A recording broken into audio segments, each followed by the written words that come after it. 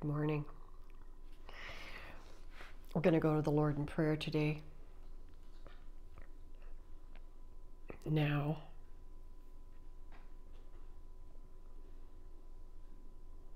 Lord, we desire to order the affairs of our heart right now to be good ground, that what we take hold of and what we lay hold of today goes in deeply, that it engrafts itself into our innermost parts by faith and not be lost.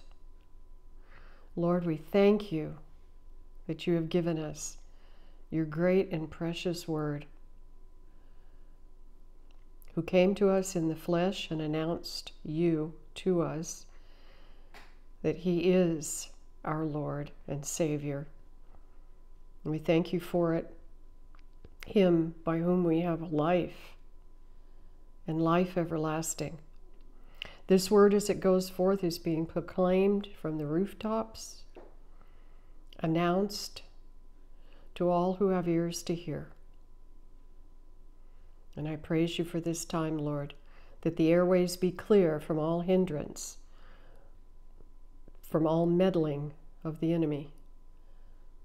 In Jesus' name, amen.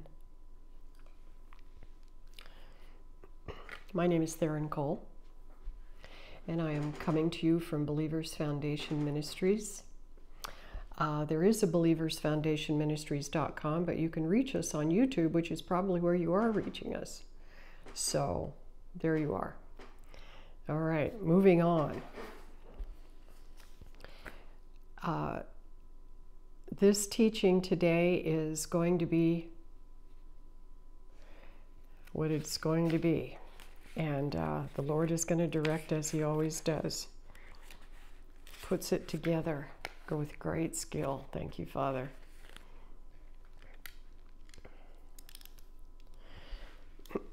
It is very hard for me to get past and to go on beyond teaching on the pride of life, because I find that to be probably one of the most, well, all of the tests that our Lord suffered on our behalf at the beginning of his ministry, the sifting that was done, the poking about in his soul that was done by the enemy.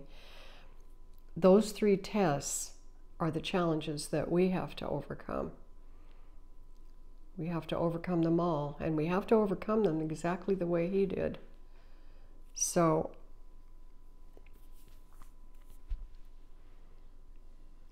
I think people read the scriptures and they think that that is easy, because reading the scriptures is relatively easy. Embracing it is not so easy. Doing it is even less easy. God is about the heart, and he's about being what he says. He is real. He is truth, and he is our life. And what's interesting is that it has not escaped God's attention that we are in this time a people that speak broadly throughout the world in English. Just because God spoke things in times past doesn't mean that he didn't speak to us now, because he is speaking to us very much now. So it's fascinating to me that since I do consider him the God of what is real, and he is, and he's the God of truth. Jesus said, I am the way, the truth, and the life. That means God is too, because God and he are one. But I find it fascinating that Israel is called Israel. That's amazing to me. So when you say it in English, that's exactly what it says, Israel. It's beautiful. It's the way it sounds. Praise God. God has a magnificent humor at times. Okay.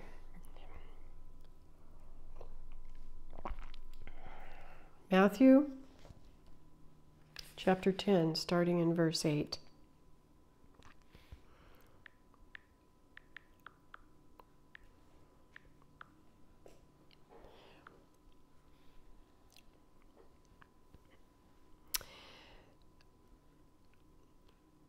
Now, what the Lord is doing here is that he is, actually we're going to start up a little bit further back. He's sending out the 12. And Jesus gives them the following instructions, and I'm going to cut into this a little bit. He tells them initially not to go down certain roads. They're not to travel certain places, not to go onto the road of the Gentiles or to enter any town of the Samaritans. Go rather to the lost sheep of Israel. Interesting that. This is what we're to be seeking, the lost. Those who are the lost of God, the lost of the house of Israel.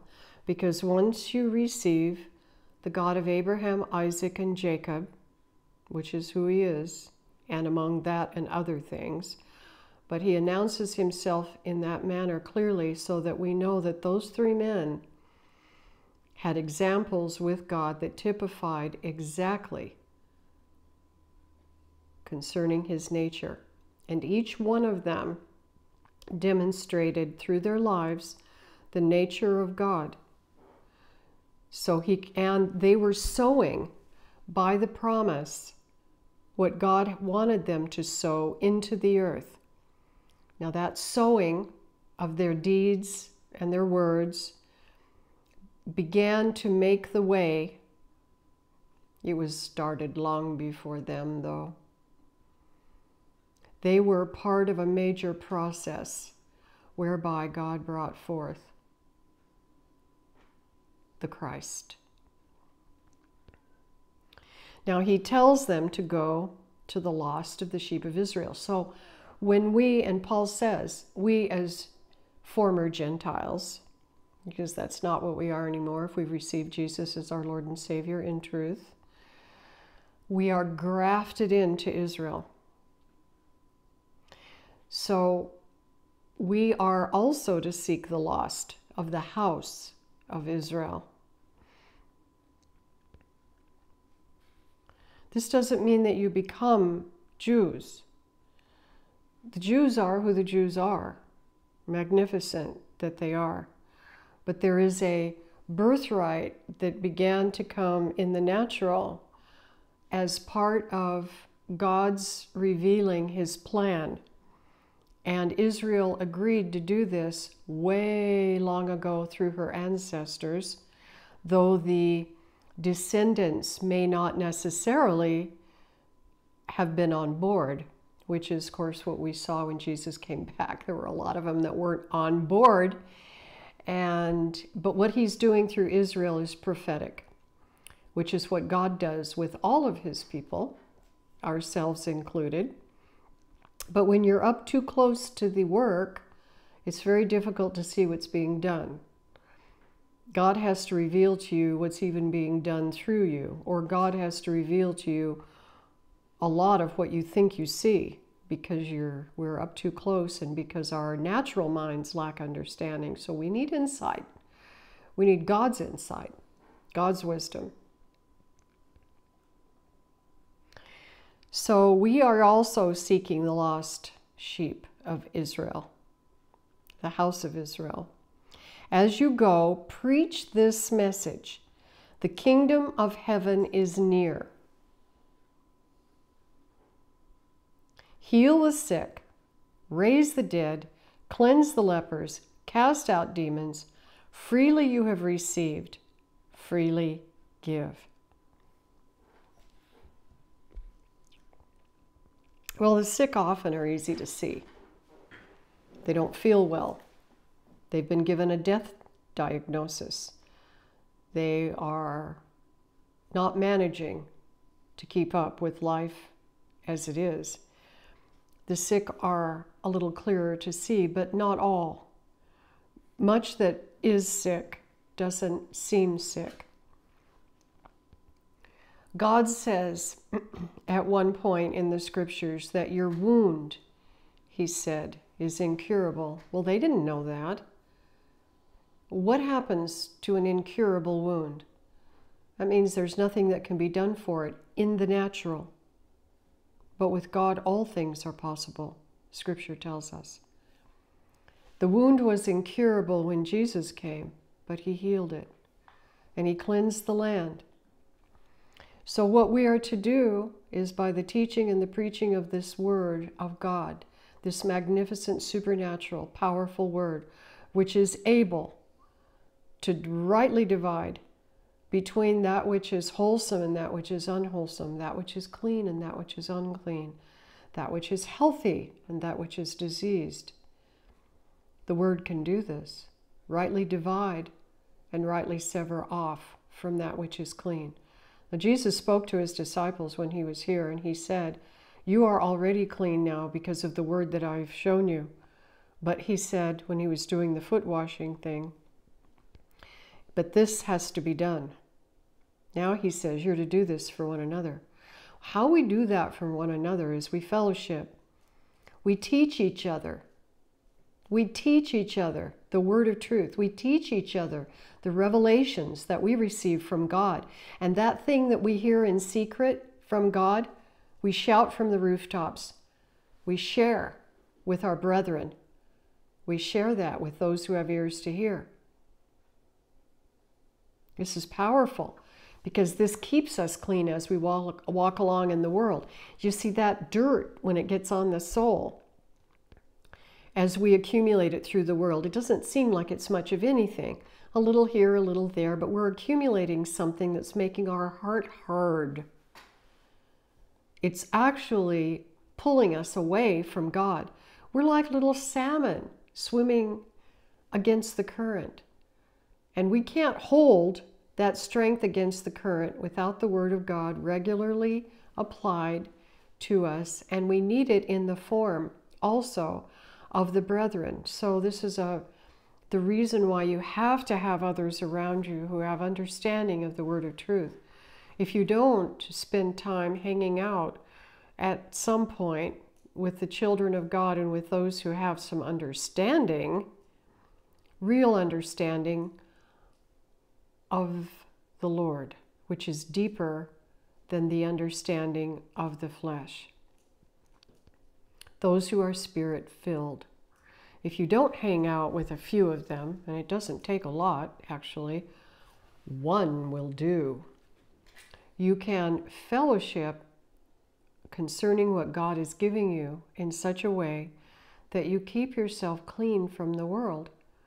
And it continues to enable the yeast of heaven, which is what we'll be discussing some of today, and the yeast of hell, which is a real thing, off of you, keeps the yeast of heaven fomenting from you, which it does, and it will, if the Word of God stays in your heart and does its work through your heart. It will continue to grow, and it will continue to work its way out, but it can be choked. It can be rendered useless by the weight of the things in the world, and you don't actually know it's happening. See, I think a lot of Christians think that they'll know, or when they reach that point where they're kind of, what do we used to call it, backslidden, that they're going to know this. Well, they may at some point know it, but at the point that you begin to realize that it's been going on a long time. And what have you lost in the process? Well, quite a bit, actually. And the truth of it is, it's not just what you've lost. It's what others around you have lost. It is a crime, and that's the truth. It's a spiritual crime to lose the word of truth in your heart. And many suffer the loss of it. It keeps us poorer as a body. That word of God in our heart that manifests and continues to foment is a wealth. It's a richness. Thank you, Lord. So, raise the dead. Now this is a good one. Well, I don't actually have a whole lot of opportunity to raise the dead. Our practices in this culture make it so it's kind of hard to even get to the dead. And if you go to a funeral, it's a closed casket and the family's got it, I mean, it's shut down and you're just not going to be able to get to it. Much less to that, you won't be able to get to that body. But there are many dead. So rejoice. The dead are all around you. Fact of the matter is, we are among the walking dead. Every time you go anywhere in the world, you're coming into contact with the dead. Now, the dead are unclean. That's a given. And so unclean, in fact, that in the Old Testament, any contact with a dead body at all required a series of cleansing washings. It was something that God wanted his people to be alert to. That contact with the dead was unclean. Also, they were not allowed to have the Gentiles in their homes, the Jewish people. God says, you be separate. Separate, what were they separating from? They were separating from the unclean Gentiles. The Gentiles were very unclean when it came to what God wanted. They were dead people, most of them. Not all, eventually. Some came when Jesus was walking. Some came to him, even though he didn't come for them at that time, he said. And yet, much of what he came to do spilled out. And many were the recipients of his glorious visitation upon this earth. Wonderful. He's still visiting upon the earth. Hallelujah. All right. So the dead. There are many of the walking dead around us, and they enjoy trying to feel alive. They are imitators of life because they don't actually have life. And many of them are frantic, absolutely frantic, to display aspects of life, challenging the parameters of what life is by doing death-defying acts. Those are the most colorful, I suppose. I know a few weeks ago I described Evel Knievel a little bit. I don't know if Evel Knievel was saved, but I can't imagine a saved person would behave like that. But there is a kind of franticness among a lot of the dead. They need the Lord Jesus Christ. There's no peace in their life. So they're constantly fomenting a kind of restlessness. They're not happy people because they have no life in them. Some of them are desperately looking, and some of them may become saved. But of course, not all. It's the way it is. But each of us do what we're told to do. And the lost of the house of Israel are coming in. Praise the Lord. So the dead, raise the dead. How do you raise the dead? You preach the word. You tell them the gospel. They become saved and they're no longer dead. You have raised the dead. That's what salvation is, really. It's a raising of the dead. You know, I used to describe it this way when a person got saved. I would say, before this, you were a paddle boat on the water. But now you're a hydroplane. You have no idea how fast you are. You have no idea the power that you have. And you have no idea how dangerous you are. You cannot live the life of the saved without the Lord right at your side, because we know none of those things. So to go off half-cocked and to launch on life with your flesh, once you've been saved by the Spirit, is dangerous and deadly a lot of times. So we have to learn then how to rein this flesh in, how to gain ascendancy, a domination, overcome the flesh by the Spirit of God, with God right at our side, teaching us, giving us wisdom and insight the whole way, because we are saved when the Spirit of God touches our heart, and He now is in us, but we are becoming saved in our soul. And that's a process. We are becoming saved. So we need Him to walk alongside of us to assure and ensure this process. Now, as Paul said, we don't want to neglect such a great salvation. So we want to attend to these affairs because this is our life. He is our life. It's not the company that we work for. It's not the family that we serve in this world. It's not our friends and our activities. Our life is in Jesus Christ. And He needs to be preeminent in everything. And that takes time too. Getting that word of truth down deep enough, pervasive enough, strong enough. As you become more real, you become more filled with Him. He always makes you more real, more truthful, more truth, more truth, more truth, more truth. I am the way, the truth, and the life, He says. And He was telling us the truth. These are all words that are hard to embrace because so many people have an interpretation on them. They have an interpretation of the way they're supposed to live their life, and it's usually by the example of people around them who don't have much of a life in the Lord. So we're not to allow that standard to be our standard. The two spies that went in from Moses' camp, Joshua and Caleb, who came back with a good report, they were the only ones who came back with a good report. It was a report given not in fear. It was a report given in keeping with the Spirit of God. Those two were the only ones who were able to resist the pull in that camp to go the way the rest of them were going, complaining, mouthing off against God and Moses. And God had to wait until they were all dead before He could actually do anything. They were not permitted to go in.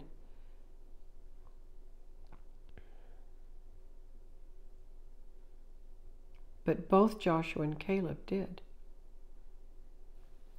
Praise you, Lord. Cleanse the lepers.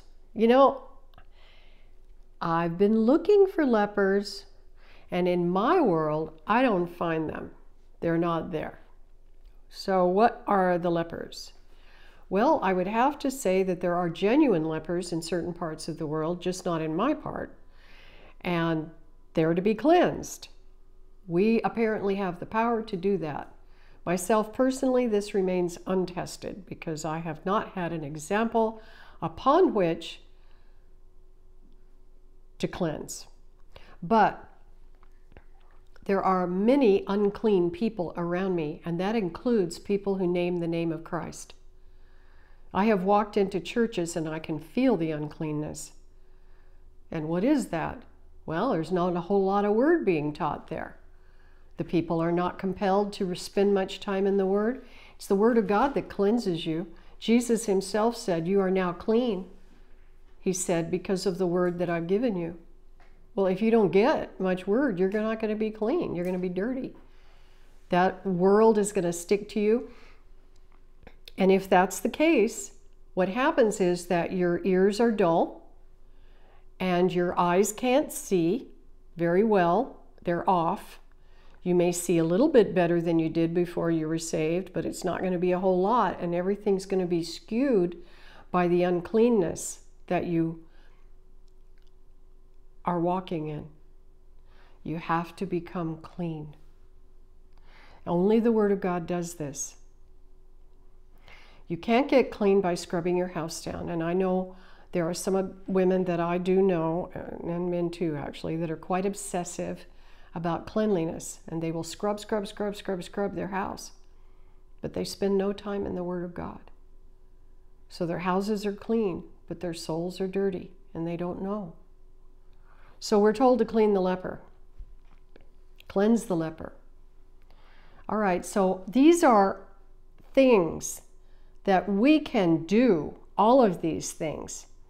Drive out demons. The demonic, through the pure teaching of the word, by revelation, cannot abide it. They will leave. That's one way of driving them out. The really stubborn ones, and there are a few of those are people who've accustomed themselves to sitting and listening to the word of truth and not acting on it. Time after time after time, they sit through teaching on the word and they don't act on it. It's not mixed with faith. And if there's a demonic presence there, that demonic presence gets very stubborn in that person. So that demon can be driven out, but only with the permission of the person. The person has to give permission. The person's got to know the demon's there. And what I've seen with a number of Christians, and oh, this is quite a debate. This one is a fabulous debate. Well, I just don't think Christians can have demons. Oh, well, you think wrong. Truth is that the demonic realm, the demons, those spirits who manifest in attitudes, this is how they manifest. They will, one way that they manifest, they will take whatever territory they're given. So you give a demon territory in your life as a Christian, and he really finds Christians juicy because he's got a bit more power to work with there. I have seen many Christians operating in a position of power in churches through the spirit of witchcraft. And it is so depressing to see this, and it makes me angry. I've seen demonic people given over to full demonic possession, standing in a place that should be occupied by a man of God. And what is vastly fascinating to me, never ceases to stop amazing me, is how many friends people like this have out in the world or in the church. People that are tyrants, given over to wicked spirits. Nasty, nasty pieces of work. But they've got enough going on by which to convince themselves and the people around them, that they're really nice people. Maybe they've got a few hang-ups in a few areas, but, they're just really nice people. The justification of people around people like this is astonishing to me.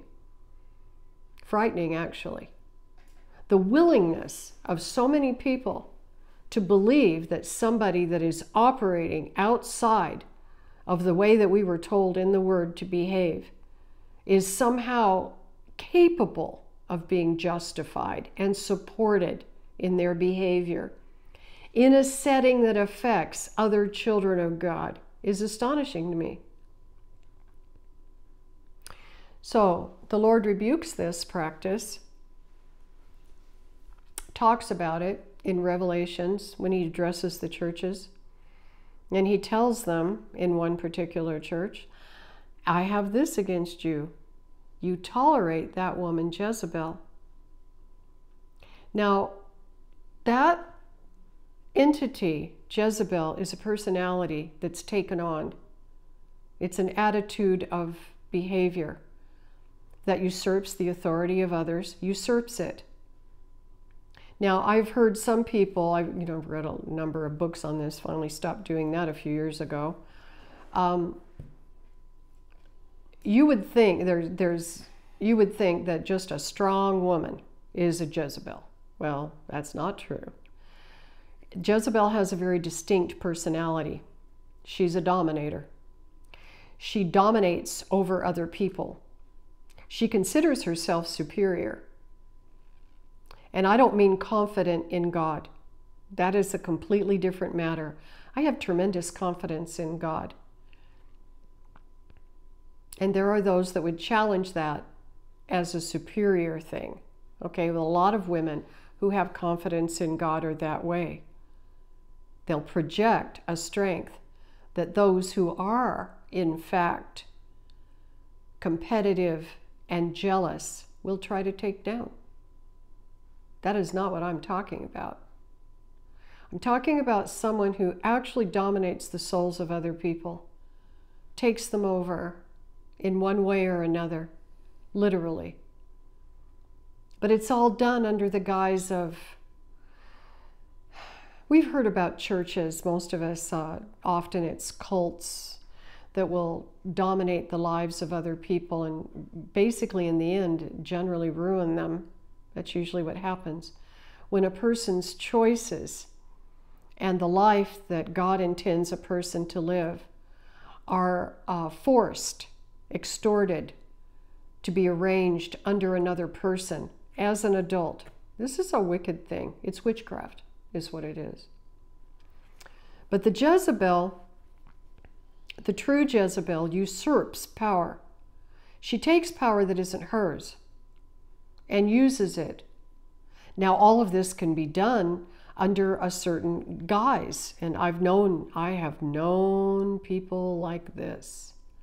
And the attitude is this: oh, I had no idea. Oh, is that what, oh, did I do that? Oh, but see, they do it a lot. They're taking here and doing this, and what they believe at their core is that the ends justifies the means. So if they believe that they have a good idea, and they don't have a consensus, or they don't have the Word of God behind them, but it's an idea they hold, they will run with it and work it out and be numb or deaf to the consequences. Those don't matter. Now that's just one little part of a Jezebel.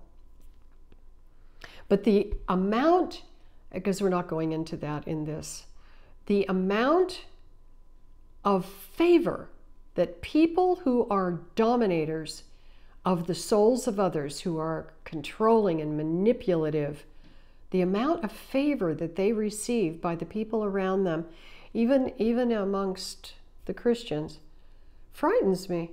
Frightens me that people are that easily led astray by lies. That's disturbing. So how is that? How is that? How is that they're like that? Well, they exhibit their lack of Christian character. That's for one thing. Not only does the Jezebel lack character, but her followers do too. Now, one other thing that we are told in the Word about her is that her followers practice a sexual licentiousness. So these are workers of seductiveness, and they continue to fall into immorality. But they, they just couldn't help themselves that time. And, that there was a reason for it the other time, and on and on and on, until how many of these little bribes will you take in order to be okay with what the Jezebel is doing? Or someone who is acting badly, may not be a full-blown Jezebel, but just a really bad actor. How far are you willing to go to let them remain lawless before the word of truth that you happen to know they're breaking persistently? How far? Well, that's a test of your character. See, it's not just their character that's being played out here. If that's going on around you, that's a test of your character. At what point do you say something? And then at what point do you disengage yourself and have no part of what they're doing after you've rebuked them? See, this is all about our Christian character, which we are to be developing as the word of truth takes root in our heart. There's an actual character that's being developed here, a strength by which your life as you know it is becoming entwined until your life in the flesh as you know it has been sold completely over to the Lord Jesus Christ, or bribed into kowtowing to a demon. That's what we're dealing with here. This isn't Candyland, and it isn't something that isn't around us all the time. These elements are around us all the time. And yet, in talking with people, I have met people who can't see any of this. Well, usually people that can't see any of it are so steeped in it that the price that they would have to pay on their own soul to get out of it, they can't even fathom it. And so they are sold out to the enemy.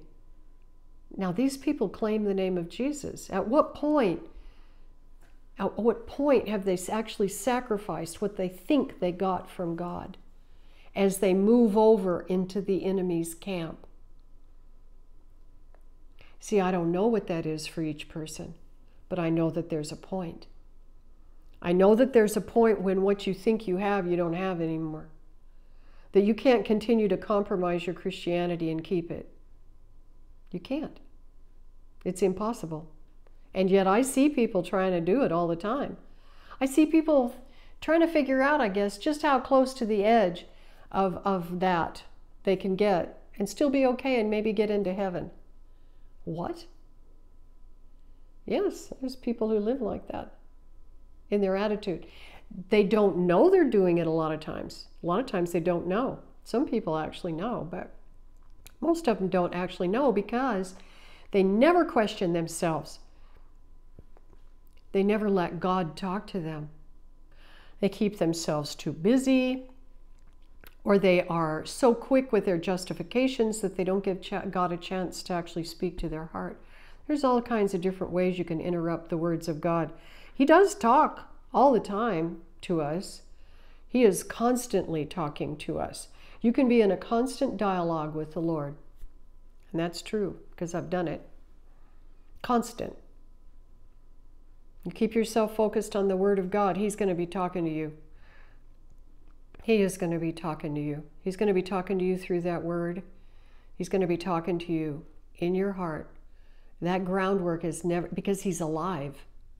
And the Word of God, when activated in your heart by faith, is alive. It's not a dead thing. It's alive. This is our life.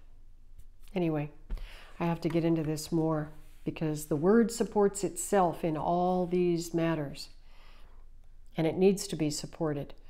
Because eventually, the conviction of your heart needs to have the support to come to a conviction of the legality of it by having heard what the Word of truth says from our Lord, the apostles, the prophets, because they will support the truth enough so that we are without excuse. And that's a good thing. Okay. Now he says here, drive out demons. Okay, so we're finishing this up. Heal the sick, raise the dead, cleanse the lepers, drive out demons. Freely you've received, freely give. Thank you, Jesus. Over here in Proverbs 4,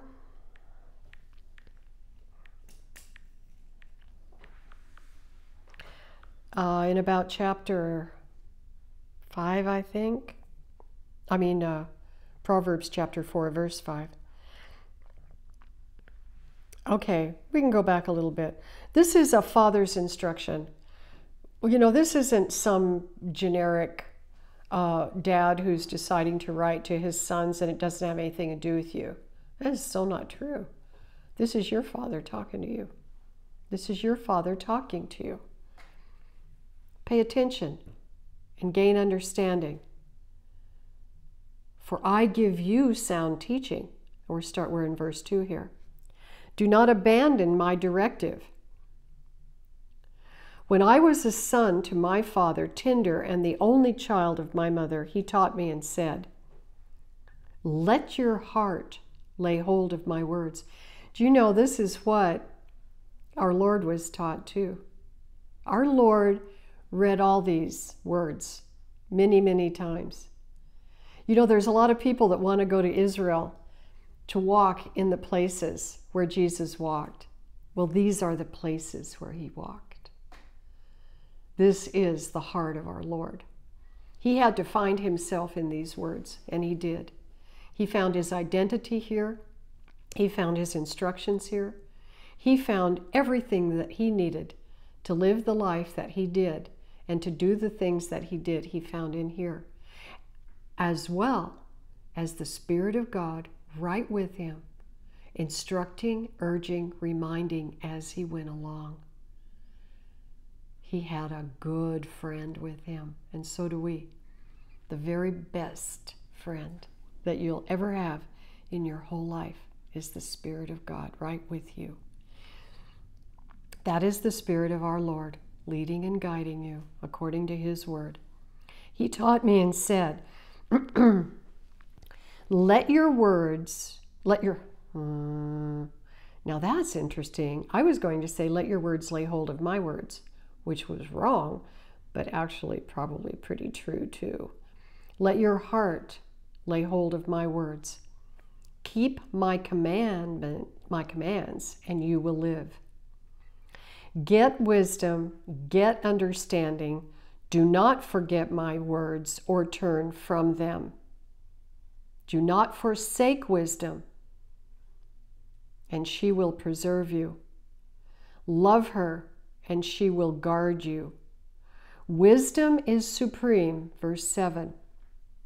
So acquire wisdom, gain understanding, prize her, and she will exalt you.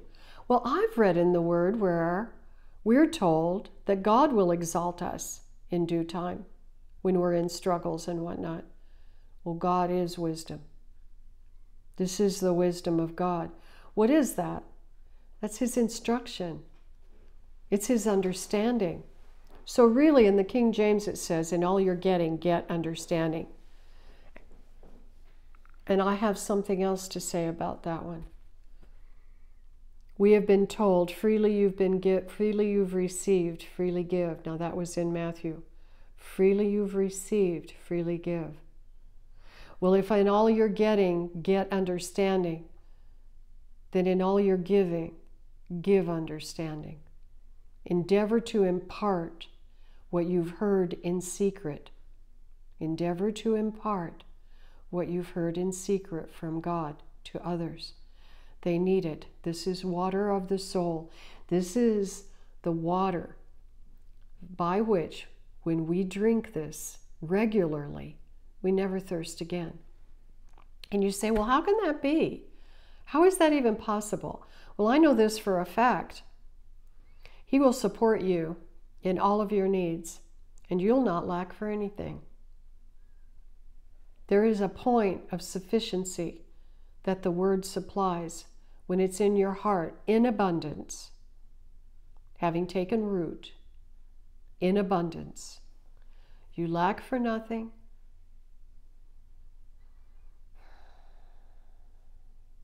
He keeps you safe. I've had it happen. I've had a few attempts on my body that never came to fruition.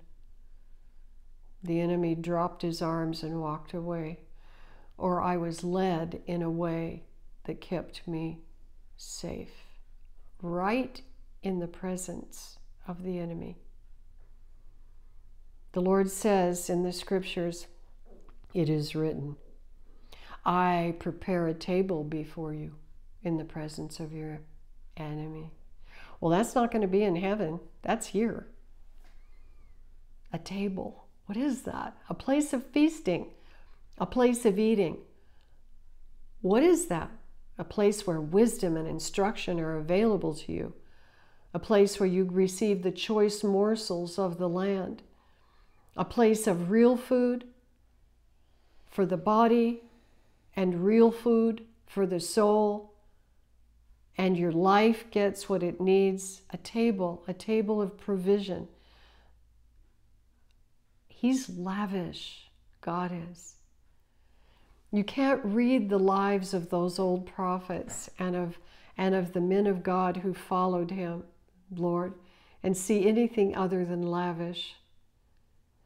When he lays out in Leviticus and in other scriptures through Moses about the priest, you begin to realize that the priest is not going to be able to have anything in the natural, but he has everything from the people. The people have to put the food, they get the choicest cuts, the places where they live, there are places apportioned to them. It's given to them. They don't have to sweat by their brow to get it.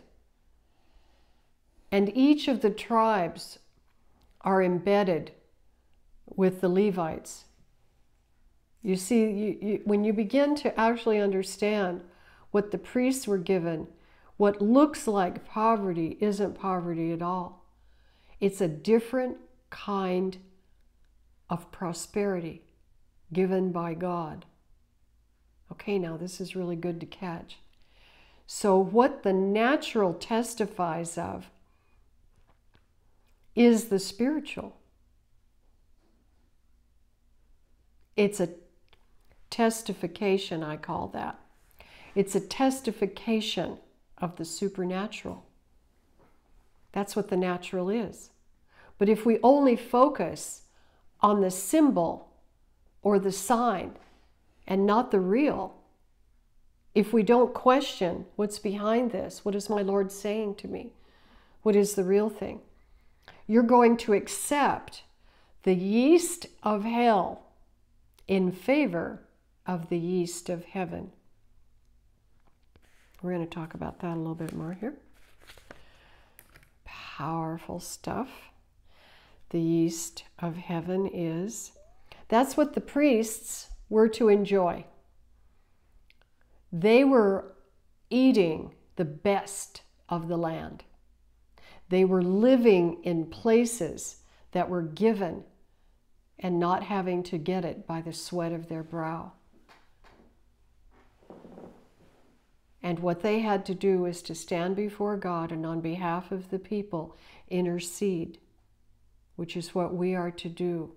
Now that we have accepted him as Lord and Savior, we are now ordained by that acceptance as intercessors.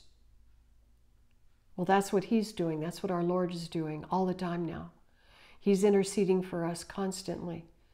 And we are to intercede for others in prayer and in our life in every way. So we reach out to the lost. We create a bridge for those who have been lost to God and need to come back to restore. We continue to press out and give what we've been given to keep those that are barely hanging on, or those who need more, or those who just need what you've got to give, because your life, this precious life that you've been given, there are people who need to hear what you have to say and need to receive what you have to give, who aren't going to get it from anyone else but you. So you are crucial in the field that you live in. Now, we spent some time a few weeks ago concerning the field that we've been given. This was under the topics of the pride of life, and one of the kingdom of heaven gives you a field. You have a field in the kingdom of heaven.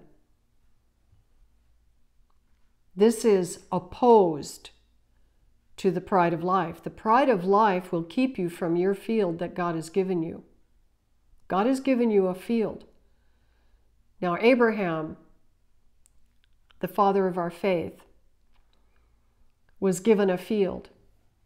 God took great care to let him know that this was a field that he could see as far as your eyes can see. Well, hopefully Abraham Abram, he was given that when he was still Abram. Hopefully he had good vision. I believe he did. Could see far.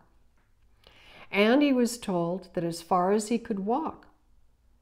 Well, Israel isn't a very big country, but then apparently Abram, as he was known then, he wandered quite a bit and walked quite a bit, but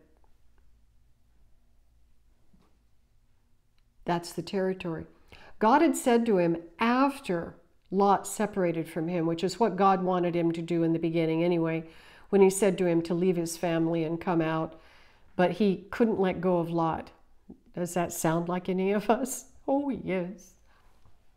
But not until he let go and not until what God had requested was done could God then begin to talk to him about his field. His field. So he then lays it out. He says, take a look around you. And that was right after Lot left. Take a look around. He said, as far as your eyes can see, as far as you can walk, he said, I'm giving this to you and your descendants forever, forever. So we have something in heaven that's right here, our field that we were given. And it will not be able to be seen, and you'll not be able to walk it out until you begin to realize where you're held captive by the world and disengage. And then that field begins to manifest. You begin to see it. It's a territory of working. And I'm going to say this for most people. This field that you've been given, contrary to what the world tries to teach you about, think big, imagine anything. Oh yeah, just get right out there into the devil's territory. Go for it. It's actually pretty small. Jesus says, put my yoke upon you. He says he's easy, and he said, my burden is light. This territory that you've been given is very deep and generally fairly small.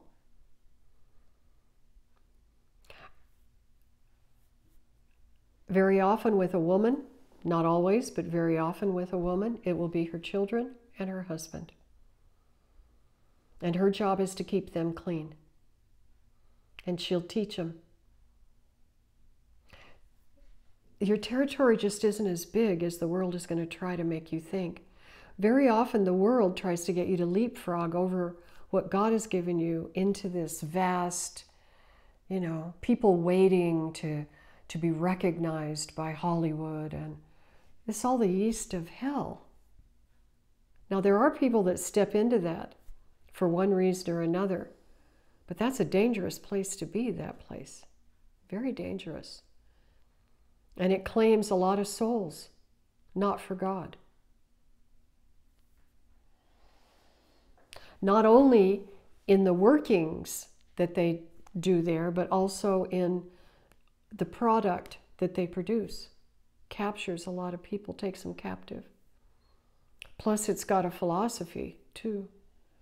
Now there are some powerful works to support the kingdom of heaven that have come out of Hollywood. But they are so few. So few. But they've come out. I've seen a few. And they're incredible. But that medium is predominantly not in control at all of the children of God. It's dangerous. But a lot of the attitudes that our culture now embraces have come out of that machine. And I hear them in churches being taught. Just imagine whatever. Where's that imagination going to be coming from? It's going to be coming out of your flesh. It's not coming out of the Spirit of God. I don't even remember the last teaching I ever heard, if I ever even heard one. I've gotten them from the Holy Spirit on how to hear God's voice. How to capture that place where God's voice speaks to you. Now that place where only God talks to you can be violated by witchcraft. I've had it happen. You got to know when it's been violated, there's something in me that goes, what? Because that place is for God. Only God talks to me in that place. I call that place Zion, the place where God talks to me. Now there is a natural Zion.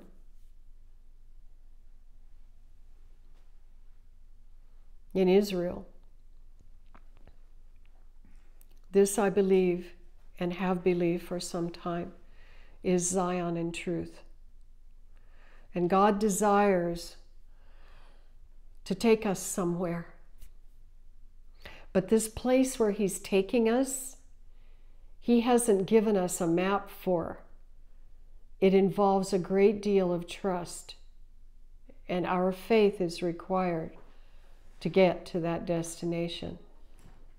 He can't tell you where it is because it's eternal, and because there's no map there. It involves your heart. This is why the fruit of the Spirit is so vital to the work that you do. A lot of people don't want to mess around with the fruit of the Spirit because they want to go, well, it's just, the work. Well, the work is not the fruit. It is a type of fruit, the work, but it has to come from a heart that's filled with fruit. If the heart isn't fruited, the work will be tainted. The work has to be done from a fruited heart. So that is also the field. Even to the point where the Word of God calls the heart the ground, the good ground. So you begin with your own heart. That is the field to begin with. And that begins the work that you need to be engaged in concerning the yeast of heaven, which multiplies. So when the story that we hear about our Lord, where He sits down,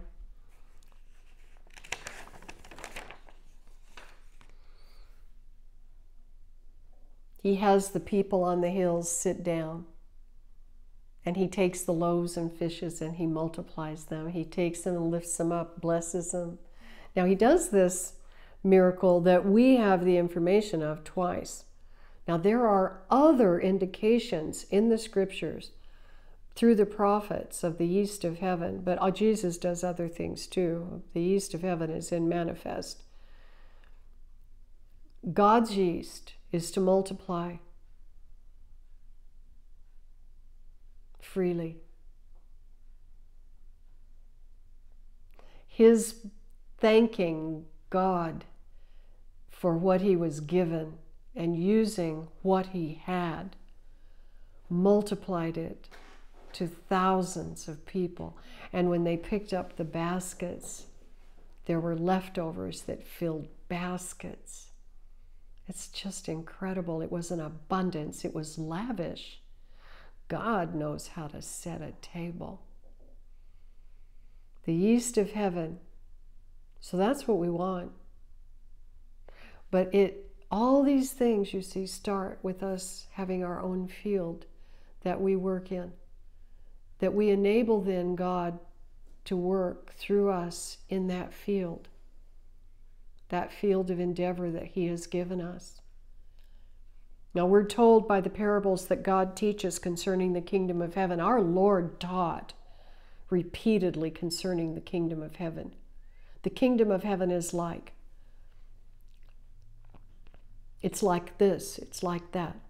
It's like a man who goes into a field and finds a treasure, buries it back up again, goes and takes everything he's got, sells it for that field. Because that field is going to cost you. That field is going to cost you. Now, the cost initially, you can't fathom. Just know this. It'll take everything you've got. You have to be willing to give everything you've got. The other thing is that I've learned is you may not be required to give it physically. but you are giving it. It is not on you to own, and you know that. That is something. That is you taking up your cross. Jesus talked about taking up your cross before he had gone to the cross, and I wondered if that confused the people around him. They wouldn't have known what it meant. He was sowing seeds right then for his death, so that when he died, people would begin to understand, those who had ears to hear and eyes to see, what he had said. He was prophesying about his death. And I'm just going to read that right now. That's in Galatians chapter 2. Well, actually, no, that one's not in Galatians. Let me go here. Matthew, well, we were already in Matthew 10, but Matthew 10,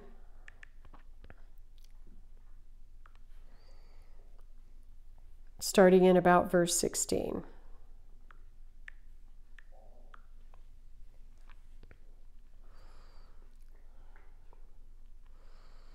Behold, now he's talking to his apostles here, or his disciples. Behold, I am sending you out like sheep among wolves. Therefore be as shrewd. In other words, you pay attention. There is danger all around us. Pay attention. God will talk to you through dangerous moments if you listen to him, and he will direct you away. Or as I had happen one time, standing face to face with somebody in a parking lot that was hunting, and apparently I was the prey. I don't know if I should tell this whole story right here.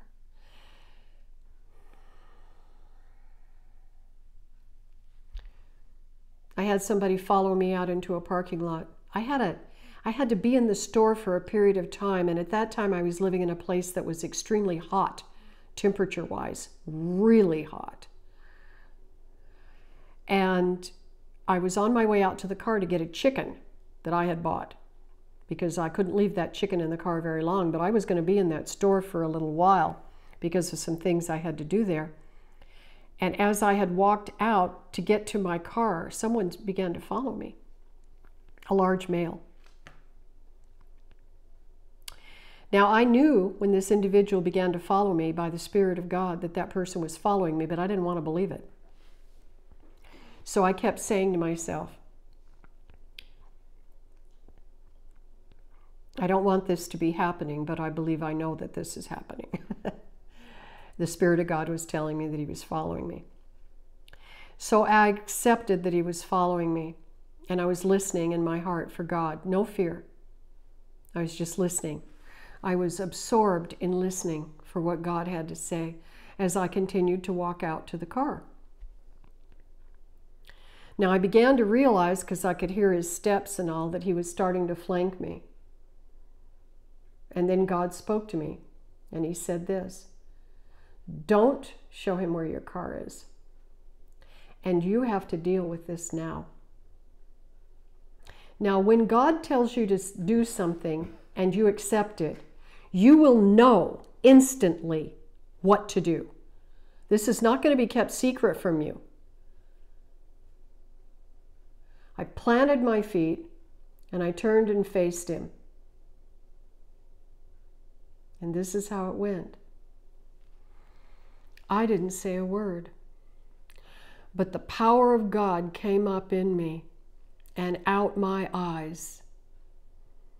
And that man looked at me, and I looked at him, and our vision was locked for probably maybe 20, maybe 30 seconds. We stood there and faced each other off in that parking lot. And the power of God gave no entry for whatever was in him to have me. It was so strong. I was filled with tremendous confidence in my God. And I stood there, and he never varied. I don't know if we blinked. We must have. But there was an exchange and a deep conversation, at the end of which, without words, It was like something dropped in him. I would have to say it felt like his arms dropped, but his arms weren't up. And then he turned around and walked back to the store. And after he was gone a sufficient distance and I couldn't see him, I then proceeded on to my car, got my chicken, and went back to the store. Now, I reported this to the manager of that store, only to discover that the truly dangerous portion of that event was the manager, who refused to act on it, took it lightly, and said how fortunate I was because had it been in the morning, they'd had many carjackings. Well, that's basically what was about to occur. And the manager had not followed through to call the police, which is what I had recommended initially. See, I had told him that when I came in, or I told the story to be given to the manager, and then the manager reported that it had not been done. I said, "You have a predator here." And I said, "He's hunting." Anyway, I was so discouraged by that, I didn't do what I should have done, which is to follow through with the police. I should have gone ahead and called. Many are the concepts that you have later when a situation like that. I would know better next time, right? Hopefully there won't be a next time. One was enough of those. God took care of me. Out of the abundance of my heart, the word of truth came forth, and the enemy couldn't stand it, had to flee. Resist the enemy, and he will flee. Well, what do you resist him with? You resist him with the word of God, because that's got to be in you in abundance. It's got to be the word you believe, not the word that you've heard, the word that you believe in truth, the word that you trust. But you have to work it. You got to keep at it. It takes diligence. It takes time. This doesn't happen overnight. Often. What I'm saying is there's a happening that occurs overnight when he comes into your heart and you are transformed, and there's a happening that occurs over a period of time. Behold, I'm sending you out like sheep among wolves. Therefore be as shrewd as snakes and as innocent as doves. But beware of men, for they will hand you over to their councils and flog you in their synagogues. Why is he saying beware? He's saying these people can be a trouble to you. Don't accept or entrust yourself to them. That's basically what he's saying here. Beware of them. In other words, don't get close. On my account, you will be brought before governors and kings as witnesses to them and to the Gentiles. But when they hand you over, do not worry about how to respond or what to say. And in that hour, you will be given what to say. In that hour, you will be given what to say. That's exactly what happened to me. And what was said came right out of my soul, directly into the soul of that man. And he had no power in him that was able to withstand it. And it'll be the same here. These people will not be able to withstand the words that God gives you to say, for it will not be you speaking, but the Spirit of your Father speaking through you. See, if you're going to practice what you're going to say before you go to talk in a situation like this, before somebody that the Lord is going to put you in front of, before some king or dignitary or something like that, it'll be your flesh practicing. A lot of times what I do is I work a teaching by doing my part, studying beforehand. I do that. But the Holy Spirit is given place to teach. But I do my part in putting the word in me and realizing a form. Sometimes I'm given to go right down that form and sometimes not. It depends on how the Lord has me go. He brings to my mind, shows me how I need to go.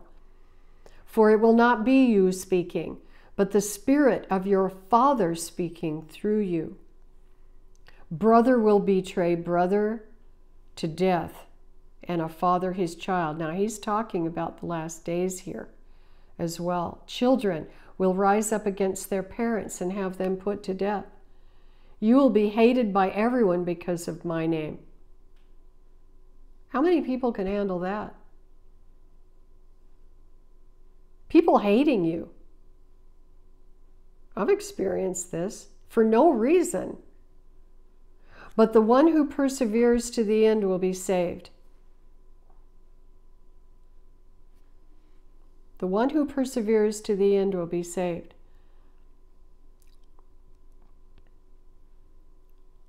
Don't be afraid of people. And that's an easy thing to say, but it's very hard to do.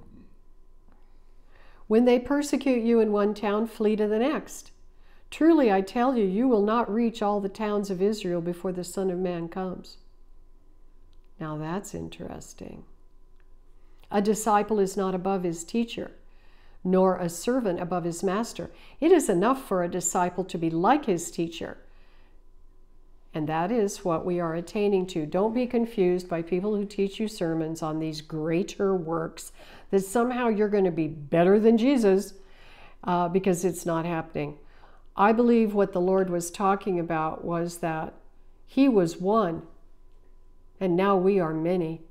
And when you say greater, boy, that's it. It is enough for a disciple to be like his teacher, if we could all just be like the Lord. And a servant like his master. If the head of the house has been called Beelzebul, that's the devil, how much more the members? How much more the members of his household? Why? Why how much more? You got so many more of them. You know, it's one thing to deal with one fly, but what if you've got an entire swarm so thick that you can't even see the sun?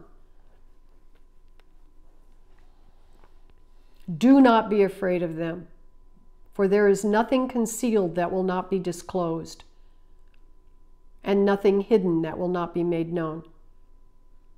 Okay, so I had no fear. I didn't have any fear when that man challenged me. He was challenging my life. And it wasn't personal. That doesn't make you feel any better, believe me. But the hidden things were revealed. What that man did not disclose to me was that he was following me, but the Lord disclosed it. The Lord disclosed to me what to do. What I tell you in the dark, speak in daylight. What is whispered in your ear, proclaim from the housetops. Do not be afraid of those who kill the body and cannot kill the soul. Instead, fear the one who can destroy both soul and body in hell, and that is God. We have become and are in the process of becoming a culture that lacks respect for one another, because ultimately what began happening was that many in our culture have begun to depart from the respect of God.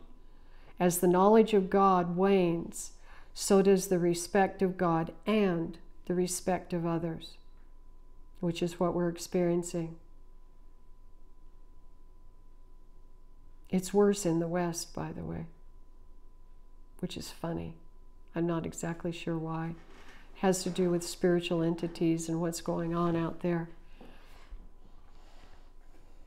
Are not 2 sparrows sold for a penny? Yet not one of them will fall to the ground apart from the will of your Father. And even the very hairs on your head are all numbered. Do not be afraid. You are worth much more. You are worth more than many sparrows. Therefore, everyone who confesses me before men, I will also confess him before my Father in heaven. But whoever denies me before men, I will also deny him before my Father in heaven. Do not assume that I have come to bring peace on the earth. Now, I know that this is taught repeatedly because it was spoken by the angel at the birth of our Lord. Peace on earth. Peace, peace. But these words are prophetic, and they have appointments in time. The peace on earth that was sent in our Lord Jesus is a peace that we are given who receive him with God. We are given a peace with God through Jesus for those of us who receive him. But for the rest of the earth, for those who are not of God, there's no peace. That wasn't what Jesus brought. Jesus brought a divider. In a sense, you could call it a sanctifier. Those of us who come to him are sanctified. We are set apart. Jesus came to bring a sword. He says here, I have not come to bring peace, but a sword. Now, this is another aspect of what he does. He separates us and what is of God from what is not. And it isn't peaceful. It brings warfare. That's why they hate you. When you've come to the Lord in truth, you will not be lacking for persecution of different sorts. And this I've learned about the enemy. He's creative. And I don't mean creative in that he produces things. He's creative in the way he destroys. He knows different ways to get at you that you can't possibly imagine. And it is diabolical. Well, that's what he is. For I have not come to bring peace, but a sword. Now that's what he's coming to do on the earth. But there is peace between us and God in heaven now because of our Lord. That is what he brought. So there are different pieces. Peace has different pieces. I have not come to bring peace, but a sword. For I have come to turn. Now this is a quote of Micah, verse 7, chapter 7, excuse me. Micah chapter 7, verses 1 through 7 give this same scripture, and the Lord is quoting it here. For I have come to turn a man against his father, a daughter against her mother, a daughter-in-law against her mother-in-law. A man's enemies will be the members of his own household.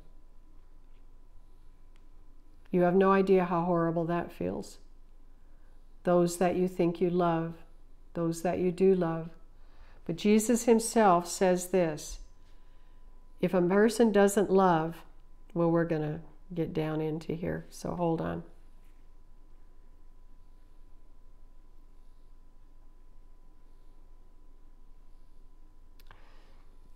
Anyone who loves his father or mother more than me is not worthy of me. Anyone who loves his son or daughter more than me is not worthy of me. What are you going to do if your family or certain family members start to hate you? And really, you're going to leave everything, leave the Lord behind so that you can sadly go after this family member who's chosen to become a stumbling block to you? No, you have to turn away. You're going to have to turn away. That doesn't mean you can't have a say or two to tell them the truth and the way, but you're going to have to turn away. You can't let that stuff occupy your mind. And anyone who does not, but it hurts. That kind of a thing has got a bite to it that very few other things have. It hurts. And that hurt stays with you a long time. And anyone who does not take up his cross and follow me is not worthy of me. What? He's talking about the cross. This is Matthew 10. He hasn't gone to the cross yet. And anyone who does not take up his cross and follow me is not worthy of me. That is the death of your flesh, the death of your former self, the death of the yeast of hell, the death of that which is fomenting in you, that would draw you away from God, the lust of the eyes, the pride of life. Everything has to be submitted, which is what we see when we look at the temptations that he was given by the enemy. The body was tempted at a time when he was ravenous. He had to have been absolutely ravenous. He said, man doesn't live by bread alone, but by every word that proceeds from the mouth of the Father.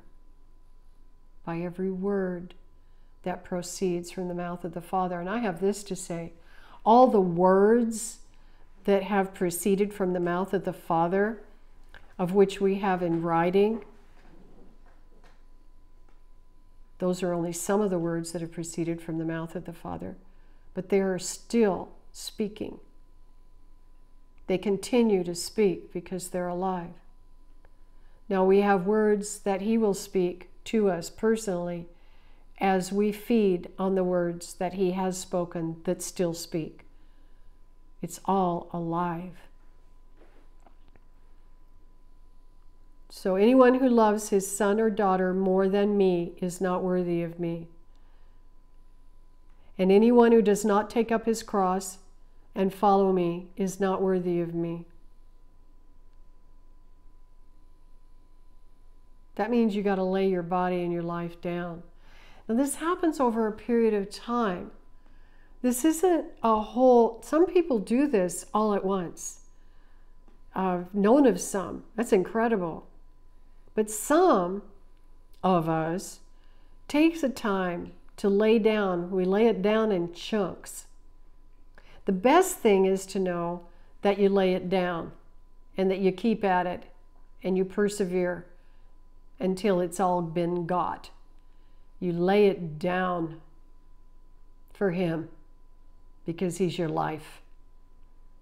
And whatever you haven't laid down will kill you. That's the truth. It'll destroy you. Whoever finds his life will lose it, and whoever loses his life will find it. Does that mean that you just go out and kill yourself? Well, that's a misinterpretation of Scripture. You got to have the Spirit of God to understand this stuff. You definitely have to have the Spirit of God to understand this stuff. So whoever finds his life will lose it. You find your life in Christ. That is the treasure in the field, where God begins to show you the territory whereby you get to work that field. But your life, you find in him. It's buried in that field. That's your life in him. It buried in the field of your heart, buried in the field he gives you to work. And whoever loses his life for my sake will find it. You find it in him. He gives you what you can't get without him. He makes you real. You know, I don't know if I've mentioned this before, but you know, fairy tales are kind of interesting. There's some that have endured through hundreds of years because there's truth in them. I mean, real truth. We're not talking fantasy truth here. The real truth about how God operates. Pinocchio is one such thing. The story of Pinocchio is very true. It is very true. And whoever found a way to express that gives a little tidbit of how it is with us. You aren't actually real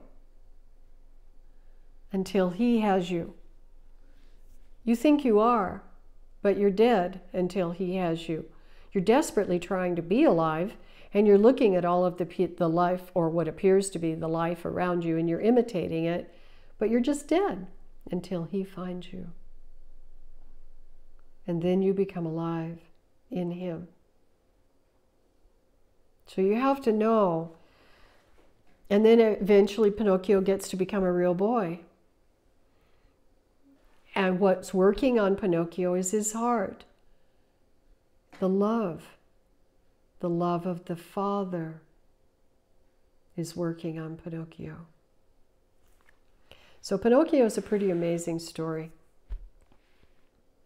It's scary. There's all kinds of pitfalls. And Pinocchio almost turns into a donkey. He stays on the happy island for too long, and he begins to change. And he is forgetting, see, he had forgotten about the Father while he was on the happy island with the bad people. He got to eat anything he wanted. He got to do whatever he wanted. And then there were people that were dominating the little donkeys that were changing. And they were being mean to him. Well, that's life on this earth here.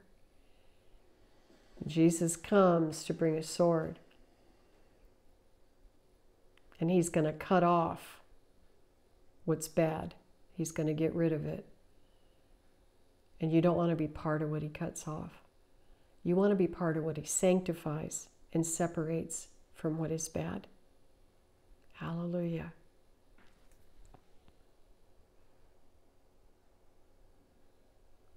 Father, we thank you for your sanctifying truth. Thank you for a time spent in fellowship with you. Thank you for talking to us. Thank you for being here right with us. Thank you for loving us. Thank you for teaching us and growing us to become something incredible that we don't understand and that we won't know until much later. And that's okay. But we hope in what you're doing that we know that what you're doing is great. Somehow we're going to get where we're supposed to go by your Spirit. And when we arrive there, well, then we'll be there. But we aren't there right now. We have a long way to go. We hope in you, Lord. Thank you, thank you. And so for all of the hearts that have been with us during this exchange, bless them, sanctify them, continue to teach and develop them, Lord, and grow them up to be the men and women they are supposed to be, that they not miss it in any way, that they not step to the right or to the left, but they hear your voice. They hear your voice, and they stay right on point. They endure to the end.